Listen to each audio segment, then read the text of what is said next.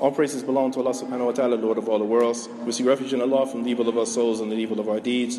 Whoever Allah subhanahu wa ta'ala guides, no one can lead him astray. And whoever He subhanahu wa ta'ala leads astray, there's absolutely no one that can guide him. I bear witness that Muhammad sallallahu alayhi wa sallam is the final and last messenger sent to mankind and jinn. And we ask Allah subhanahu wa ta'ala to forever shadow His peace and blessings upon the Prophet, his companions, and those who shadow their footsteps into the day of judgment. The last two hadith from Kitabul Iman today, which we're going to conclude with this chapter, with this book from Sahih Al-Bukhari, is the first one. It's called What Has Been Reported or What Has Been Recorded About Actions Being Built on Intentions. And Umar radiyallahu ta'ala anhu, anna Rasulullah sallallahu alayhi wa sallam, al-a'malu bin-niyat. He said that actions are by intentions. وَلِكُلِّ امْرِئٍ مَا نَوَىٰ فَمَنْ كَانَتْ هِجْرَتُهُ إِلَى اللَّهِ وَرَسُولِهِ فَهِجْرَتُهُ إِلَى اللَّهِ وَرَسُولِهِ. And everyone will have that which he intended. So whoever migrated to Allah and His Messenger, then his migration is to Allah and His Messenger. وَمَنْ كَانَتْ هِجْرَتُهُ لِلدُّنْيَا يُصِيبُهَا. And whoever migrated for some worldly gain, وَامْرَأَةٍ يَتَزَوِّجُهَا فَهِجْرَتُهُ إِلَى مَا هَاجَرَ إِلَيْهِ. Or for a woman to marry, then his hijrah is to that which he migrated for. In another hadith collected in this chapter on Abdullah ibn Mas'ud radiyallahu ta'ala anhu, narrated that the Prophet Muhammad sallallahu alayhi wa sallam, he said that if a man spends on his family and he intends Allah's reward, فَهُوَ لَهُ صَدَقَةٌ, then it is considered as a charity for him. In the last hadith in this chapter, the Prophet Muhammad sallallahu alayhi wa sallam, he said, إِنَّكَ لَا تُنْفِقَ نَفَقَةٌ تَبْتَغِي بِهَا وَجْهَ اللَّهِ, that you will be rewarded for whatever you spend for Allah's sake. إِلَّا أُجِرْتَ عَلَيْهَا, you'll be rewarded for it. حَتَّى, until, even so much so, مَا تَجْعَلُ فِي فِيهِ امْرَأَتِكَ, even by putting a piece of food in the wife or in your wife's mouth. So he said, you will be rewarded for whatever you spend for Allah's sake, even placing a piece of food in your wife's sake. What do we benefit from this hadith? These hadith in this chapter, it shows us that we must be sincere whenever we do things for Allah subhanahu wa ta'ala's sake. And when we do them sincerely, anticipating Allah's reward, then we will be rewarded for them. This hadith actions are based by intention. This is one of the four hadith that Islam is built on. That Islam is built on and centered around, as many of the scholars have said. When the Prophet Muhammad sallallahu alayhi wa sallam, he mentioned that if a person spent on his family anticipating Allah's reward, then this shows that Imam an-Nawawi mentioned that the maintenance that a person spends on those who depend on him is from amongst the best acts of obedience. It's from the best acts of obedience, and a person will absolutely be totally rewarded for that when he does it, anticipating Allah's reward in this life and in the next life. And we ask Allah subhanahu wa ta'ala for the reward in both. In the last hadith, he mentioned that a person will be rewarded for whatever charity he does, even by putting a piece of food in his wife's mouth. Now this here is good for the husbands to practice to strengthen the relationship with the wife. Put a piece of food in your wife's mouth. Literally, as the Prophet Muhammad sallallahu alayhi wa sallam said, this is what is zahir, or this is what is apparent off of the text of the hadith. Placing a piece of food in your wife's mouth. You cut that steak up, put it on a fork, tell your wife to open her mouth, have dinner with her sometimes at the dinner table and do this act. It's a sadaqah for you. And if you do that seeking Allah subhanahu wa ta'ala's reward, then inshallah you will be rewarded for that. Another benefit we get from those three hadith is that if a person makes hijrah for Allah subhanahu wa ta'ala's sake, then Allah subhanahu wa ta'ala is going to facilitate for him whatever he migrated for, as long as he does that sincerely. And if a person comes for worldly gain, then he will only be rewarded for that worldly gain which he migrated for. The last hadith in this chapter is the hadith known is the Prophet Muhammad sallallahu alayhi wasallam. It said, "Ad-dinu nasiha lillahi wa li rasulihi wa immatil muslimin wa amatihim." That the Prophet Muhammad sallallahu alayhi wasallam's speech, he said that the religion is sincere advice to Allah, to His Messenger, to the rulers, and to the common folk. The last hadith in that chapter was related or reported by Jarir ibn Abdullah radiallahu ta'ala anhu, who began by praising Allah subhanahu wa ta'ala on the day when Mughira ibn Shu'bah died.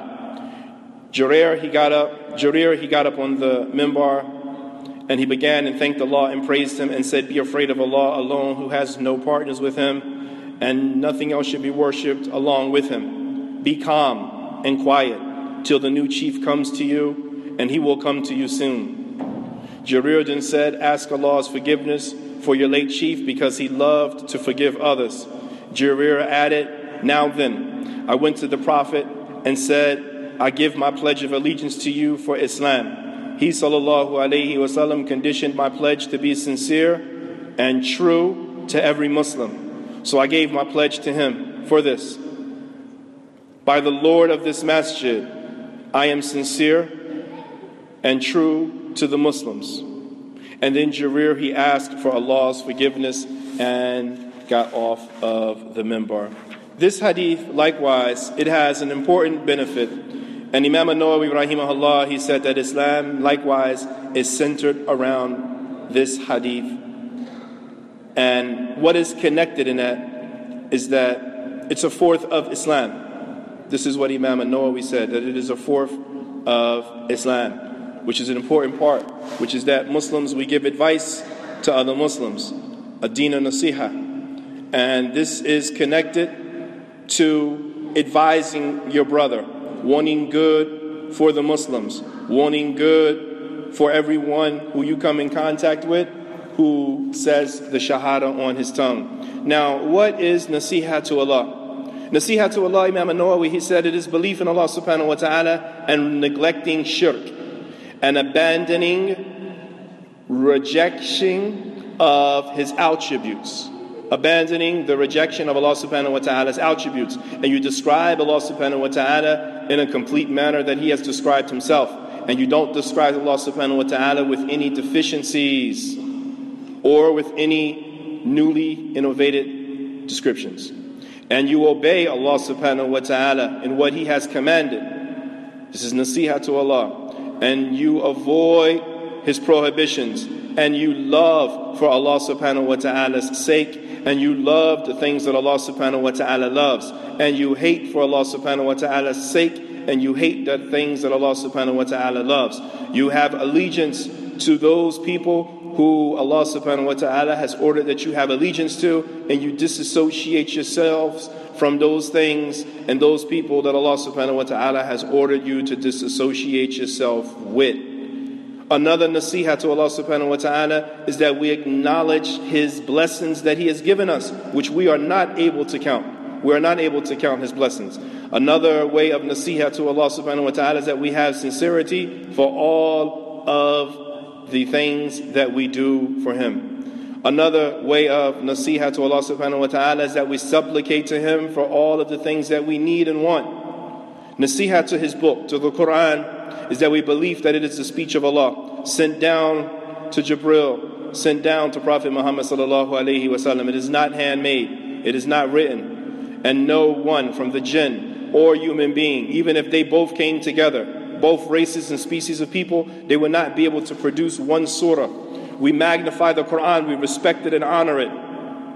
Respecting and honoring the Quran, there was an issue that came up a few weeks ago about kissing the Quran. Kissing the Quran, there's no harm in doing it if it's done ta'dhimuhu, as the Imams have said. Abu Hanifa has said, Imam Shafi'i has said, and so have some of the Hanabila, but Imam Malik denied it. And this was done actually by one of the Sahaba by the name of Ikramah. Ikramah, he used to kiss the Quran and put it on his forehead and say, Kalamu Rabbi, Kalamu Rabbi. He wasn't doing this as an act of ibadah. He wasn't doing it as an act of ibadah. And if anyone wants any further detail about this article, you can refer back to my website AbuAaliyah.com, www.abuaaliyah.com. So kissing the Quran for ta'deem, for having respect and as it's the speech of Allah, then there's no harm in that, and it's not an act of ibadah, and Allah subhanahu wa ta'ala knows best. Nasiha to the book is also to read it correctly, to contemplate on it, to reflect over its meanings, Imam al-Bukhari, rahimahullah, why did he close off with this hadith? Imam al-Nawawi, he said that he closed this chapter of his book, this book of Iman, with nasiha, to show that he acts and he acted on and he guides others to act on authentic hadith and to avoid those hadith that are fabricated. And then the very last hadith he mentioned was the hadith of Jarir ibn Abdullah radiyallahu ta'ala anhu. And what is inside of that hadith is the speech, is it will come to you soon. A leader will come. The Mahdi will come. The Mahdi will come. And whatever fitna we go through in this life, Imam al-Bukhari is advising us to hold firm to the Sharia, hold firm to the legislation of the Book of Allah and the Sunnah of the Prophet Muhammad sallallahu alaihi wasallam until the Mahdi comes. And then Imam al-Bukhari is also pointing out that there will always remain a group of people, Ta'ifatul Mansura. There will always be an aided group. وَهُمْ فُقَهَا أَصْحَابُ الْحَدِيثِ. They are the scholars of fiqh and the narrators and the scholars of hadith. So this chapter, my brothers and sisters, we learned that Imam al-Bukhari reiterated throughout its chapter that Iman is speech on the tongue, belief in the heart, and actions on the body part. We learned in the chapter of Iman that sinners, if they die with belief in Iman in their hearts, that they will not remain in the hellfire forever. We learned that kufr is two types. One that takes a person out of Islam and one that doesn't. We learned that nifaq is of two types. One that takes a person and places him in the hellfire forever, and one that is hypocrisy of actions. We learned that dhulm is shirk. We learned that we have to respect the Sahaba. We learned that we have to do actions. We learned that there's a virtue in standing in Ramadan. We learned that actions of righteousness removes our sins.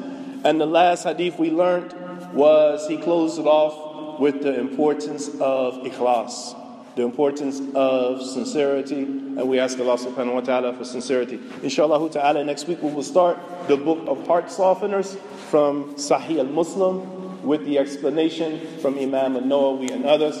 If I said anything that's incorrect while teaching you, then this is from myself and from shaitan, and anything that was correct as reported by our scholars and the imams from the Salaf, walhamdulillah, wa jazakumullahu khairan, wa subhanaka Allahumma wa bihamdika, ashhadu an la ilaha illa ant, astaghfiruka wa atubu ilayk.